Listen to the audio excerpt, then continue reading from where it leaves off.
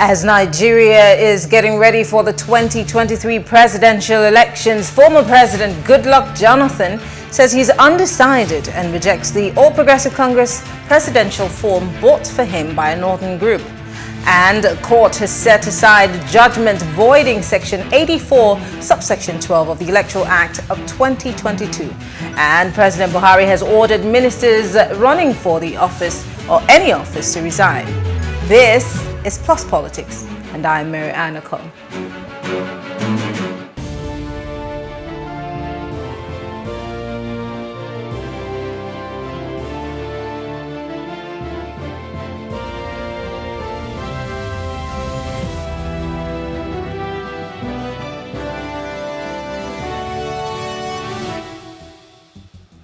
Former President Goodluck Jonathan has rejected a presidential nomination form bought for him by a northern group in Nigeria. Jonathan described the purchase of the form without his consent as an insult. In a statement by his spokesman, Ikechukwu Eze, Jonathan also said that he has yet to decide whether to seek the re-election on the platform of Nigeria's current ruling All Progressive Congress.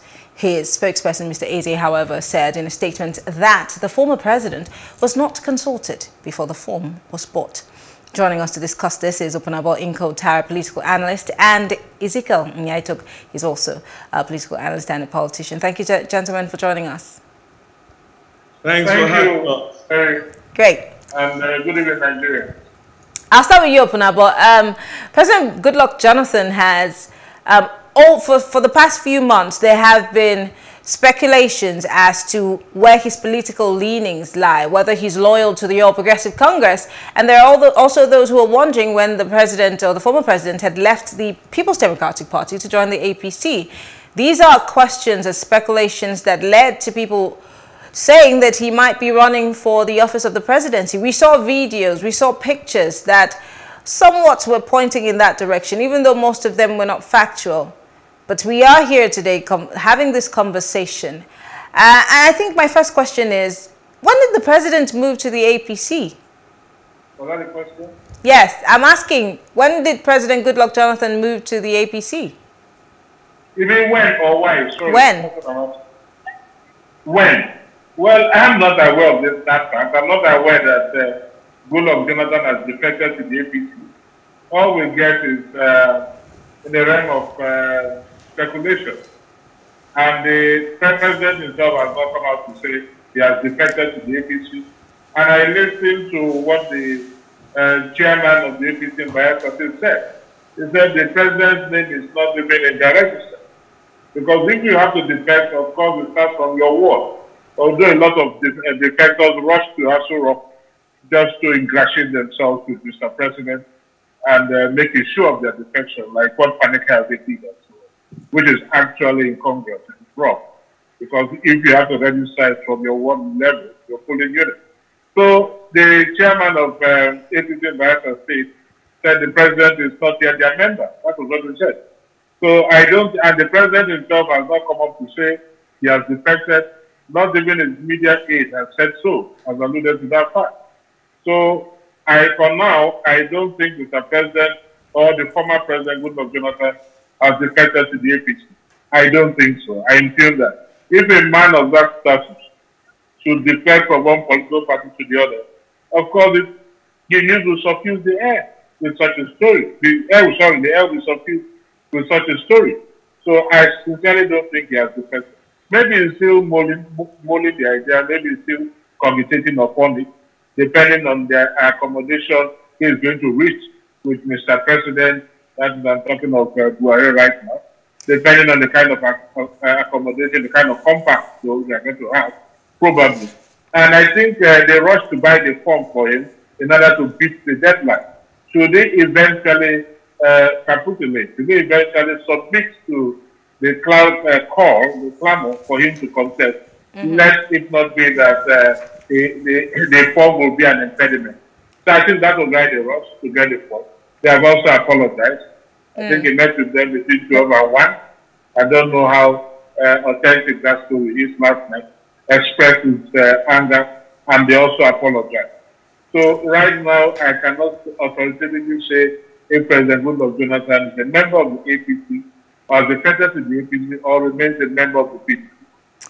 Mr. Nya-Etok, we've seen this trend of buying forms for certain persons. I mean, the most interesting is the one that was bought for the president of the AFDB, and the story of the fact that they've been trying to contact him and they've not been able to get in touch with him.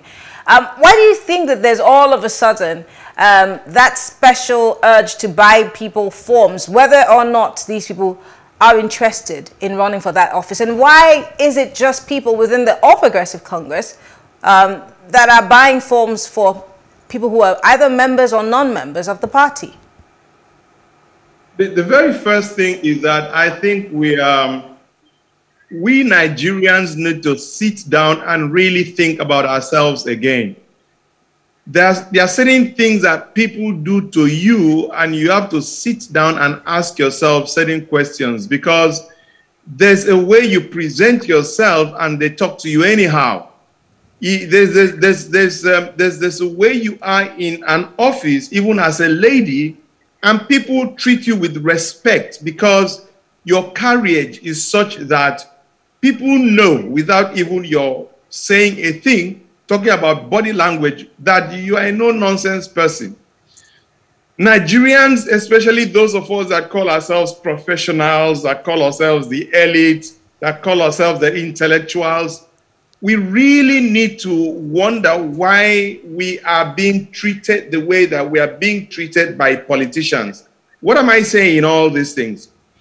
There are certain body language that have come to characterize, you know, the political mien of the politicians. One of that is, you know, my people want me to. You know, it's a popular opinion.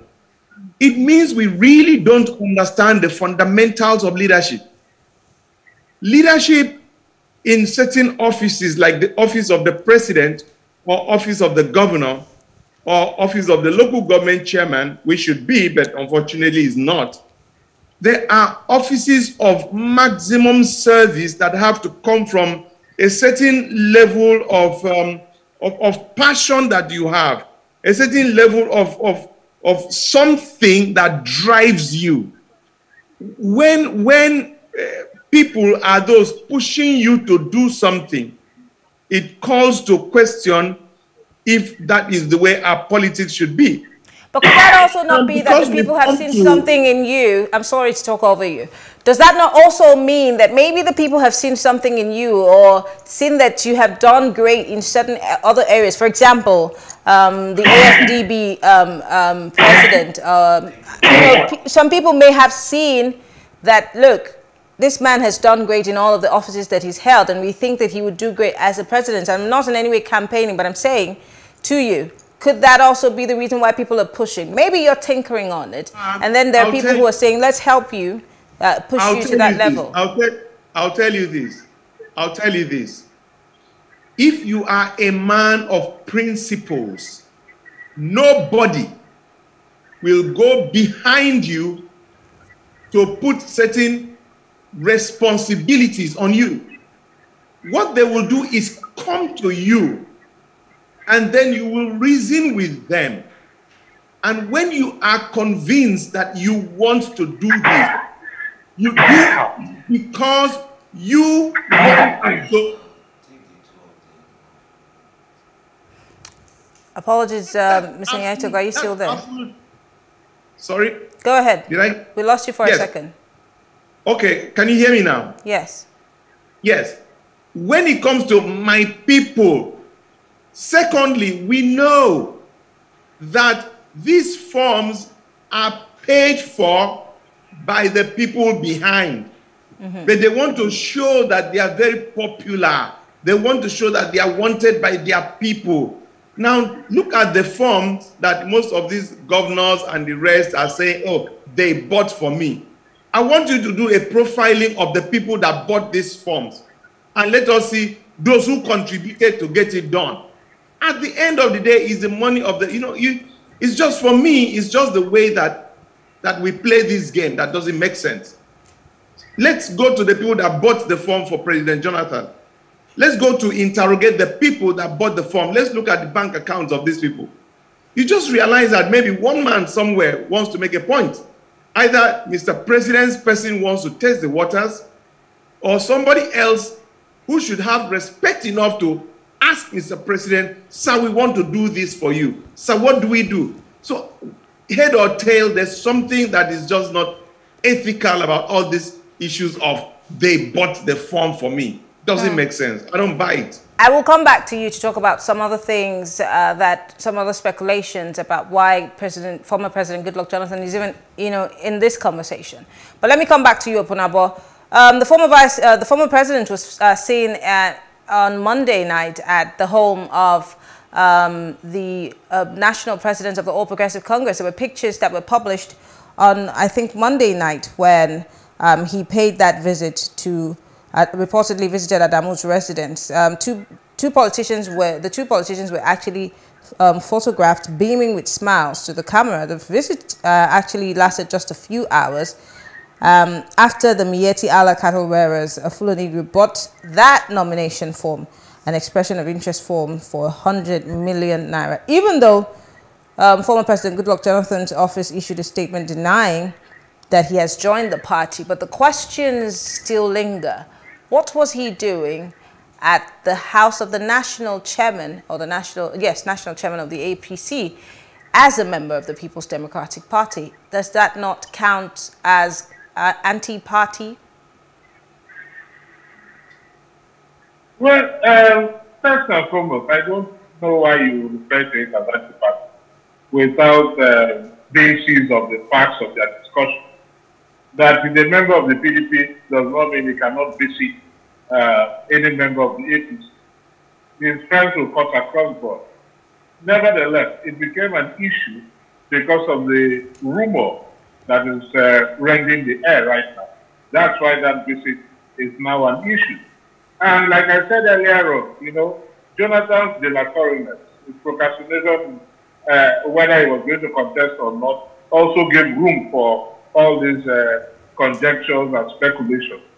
Probably he went there on the chairman's invitation, maybe to also convince you to contest, or probably he was there in order to cross the T's and dot the I's and be reassured that should he contest, should he throw his hat in the ring, that he's definitely going to emerge as a consensus candidate. Well, we'll all be guessing because we don't have the facts of the meeting, what really transpired at that meeting. So I think it's not unconnected with the purchase of the form and his presidential ambition. I think it's not unconnected. I have a strong conviction that it has a nexus with it. But whether it is anti-party or not, you can only accuse him of anti-party activities when you have the fact that he's gone there to betray the PDP. But when you say anti-party, again, if a man is defected from a political party to another political party, and that same person is negotiating his defection, I don't think that is anti-party, no. That's not anti-party. Anti-party could be like somebody that is a mole in a party. For example, we are discussing on how we are going to win Party A, and the man takes that discussion out to Party A for disclosure. Then you can say anti-party. But if Jonathan is moving, even if he's eventually going to defect from the PDP to the APC, and is negotiating, confabulation is going on, you cannot accuse him of anti-party because he has not gone there to sell the PDP to APC, not at all. So I don't think he can be accused of anti-party. So why do you think that because I wanted to ask Mr. Nya-Etok that question, but I'll start with you. Why do you think that President Jonathan, we're not in his mind, we can't tell, we're not in his inner, we would love to be a fly in the wall, by the way, to hear what's going on in his home, but why all of a sudden has he become a subject in this 2023 presidential race? Why is he in the conversation? Because the speculations built up to now saying, oh, he might be, you know, running on the platform of the APC. But then there have also been those who have kicked against the idea of former President Goodluck Jonathan running for the office of the president. Maybe, I do not know what side of the divide that you, you know, agree with, whether you think it's a good idea for him to be running, being that the South is saying it's our turn, whether it's the Southeast, whether it's the South-South or, you know, the Southwest. The South is saying it's our turn. Why do you think that he would even want to consider running? But for those who are saying he shouldn't, do you think that they're right? And what would be their reasons, if there be any? Well, first and foremost, it is within the bias, within his right constitutionally to run. I don't think there is any legal interdiction that will stop him from running. Definitely. We've had issues. Donald Trump in the United States is contemplating contesting again in the next general election. Buhari, who is our president now, contests how many times have failed. I think Ezekiel tried it, lost in his ward, and I think that was the end. And Obasanjo tried it as well and won. So I don't see anything wrong with President Goodluck Jonathan recontesting. Although a lot of people are saying it's going to diminish his personality and so on, considering his international clout, especially after he conceded to President Buhari, that placed him on a different pedestal, and it endeared a lot of people to him. But then, why some persons are saying you should not contest is because, take for example the APC. If Jonathan is going to defect to the APC, then I can tell you that certain agreements have been reached. He will not want to go there and embarrass himself at the venue of the primary. I don't think he will want to do that. And I think he will want to stave that off, and that's why probably the negotiations are still going on. Now, having said that, if it also comes out, I can assure you that he's going to be one of the strongest candidates, if not the strongest candidate in the election. Because the majority of them want to vote for Jonathan, not because they love Jonathan, but simply because they believe that Jonathan is just going to be in office for just another 4 years. And it will be said that the power shifted to the south and it has to go back to the north. Then the Igbos are definitely not going to be happy because they believe that right now it should be done to the southeast. And with the Jonathan from the south-south, definitely it is going to truncate or it's going to definitely be an impediment to a southeasterner to emerge as a presidential candidate and eventually a president. So the southeast definitely will not be too happy with it. Then there are those with some liberal minds, you know, that will just believe that this man has earned his respect and he doesn't need to rubbish his reputation. Should he lose, what becomes of his reputation? But I don't believe in that. That to me is a defeatist theory. I mean, nothing tried, nothing gained. Nothing ventured, nothing gained.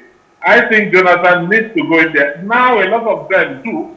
I can remember the Bauchi State governor saying if Jonathan will contest, that he's definitely going to support him and he's also not going to contest. Cross River State governor said the same thing. And a lot of other persons, even those that were against Jonathan in 2015, now have their regrets because of the cataclysmic leadership that we're experiencing today in the country under General Muhammadu Buhari. At this point, permitted to refer to him as a general. He said he's a general for life. Under General Muhammadu Buhari. And they compared, they juxtaposed, and they realized that the Jonathan's administration and that of Muhammadu Buhari is like 7 of the difference is clear. So for so many reasons, you know, plural reasons, some persons want to contest. Those that are saying they should not contest, most of them are for egocentric reasons, you know, because his ambition will definitely negatively impact on their ambition. And so they don't want him to contest because of the clout he has. So that's exactly, but whatever it is, everybody's entitled to his opinion. That's just the truth about it. Mr. Nya-Etok, my first question is why not contest on the platform of the People's Democratic Party, a platform that he wrote? The question is, I'm sorry, it's for Mr. Nya-Etok. Why is President Jonathan, if he were to contest, if he were interested, if he is to be part of this, why not the PDP? Secondly, how important is a Goodluck Jonathan ticket in 2023? And would really he be able to win the South-South in 2023? Okay. I will look at it from a slightly different perspective. My first perspective will be the country Nigeria, the politics, the governance.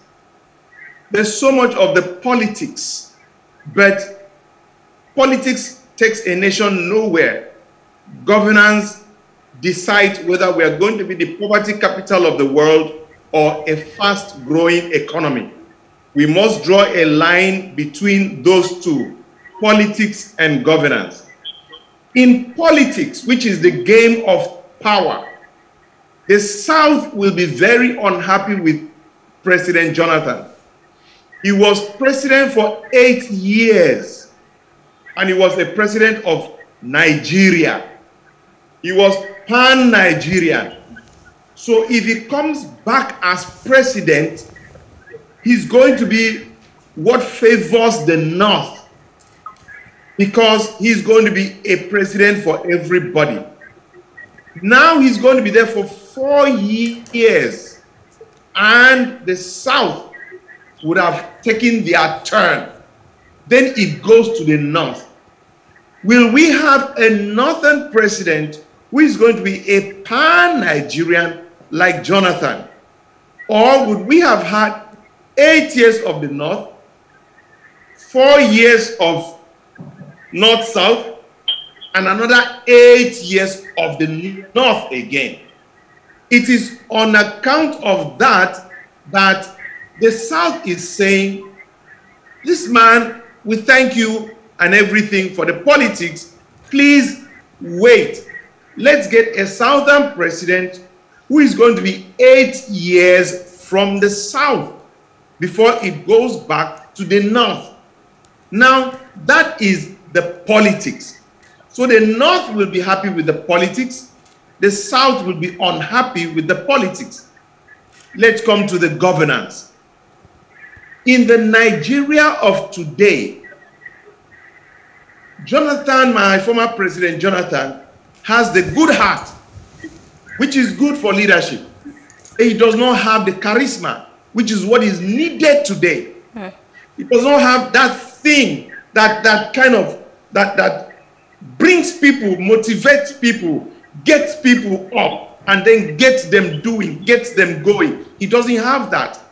And we can't have, after 8 years of President Buhari, we can't have another 4 years of a non-charismatic, non-visionary leader. He is visionary within a certain context of a nice guy. But we may need to have a man who is a brute of some sort, because the global market right now needs somebody who is relatively bullish. And that man can be found in a man like President Buhari, President Obasanjo. Some days back, I was with President Obasanjo, and I said, my Oga, is my boss. I said, sir, let me leak a secret I've never told you. It's true that I became the first Nigerian that got the shelter of free facility for any state government. That is what people know. There's a back end to that story, which is what people don't know, what helped me. Shelter Africa knew that Nigeria was one of the largest investors and one of the longest and most supportive, and that no Nigerian, no state had benefited from the facility.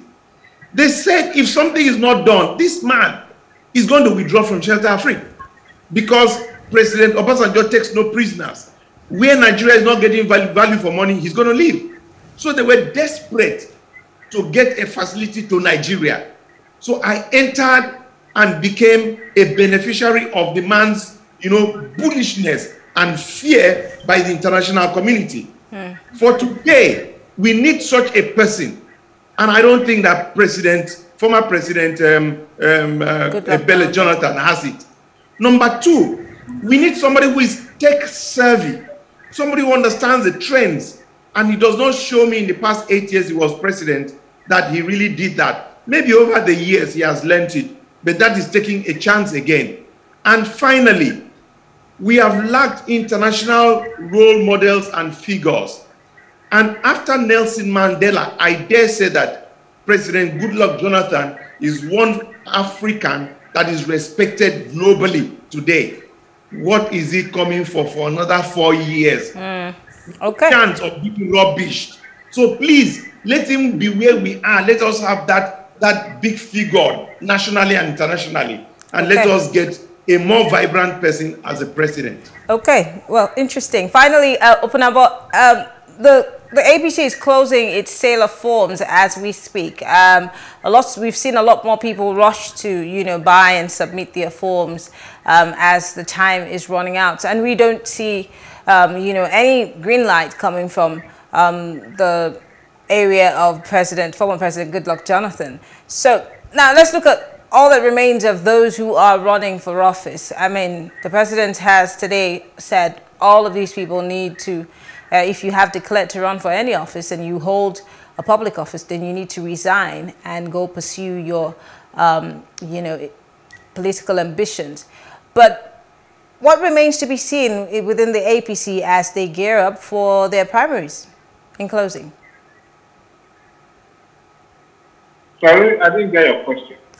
I'm asking, now that the sale of forms is coming to a close, we haven't heard anything from President Goodluck Jonathan. It means that the party is left with all those who have submitted their forms so far. What remains to be seen as the party gears up for their primaries come the end of May? Well, the president has ordered, he who hires fire, the president has ordered that all those that are interested in political office, elective office, should resign. I think by latest Monday or thereabouts. And they're all going to resign, not because they are legally bound to resign, because the Constitution says 30 days. If you remember on this very program, even the Electoral Act I told you will be voided because it's to a very large extent inconsistent with the provisions of the Constitution. They also have amended the Constitution first before amending the Electoral Act. That is what they would have done.